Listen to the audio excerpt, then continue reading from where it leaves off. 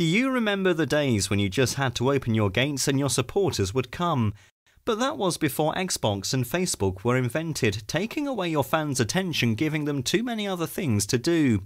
Too often when your fans are expected to turn up at the stadium, buy a ticket and stand in line, they choose not to, preferring instead to watch on TV so they can use the internet at the same time and get themselves a drink.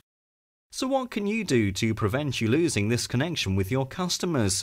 Well, you've probably heard of CRM, but if you haven't, it stands for Customer Relationship Management, and it's something that other industries have been using for years. It helps you figure out who your customers are and what they really care about. And it's not just about selling more tickets. CRM helps you communicate with your fans in a way that's relevant to them. It helps you get to know more about them so you can make the right decisions for your business. Look out for more videos from winners or contact us if you want to know more about the use of CRM in sports.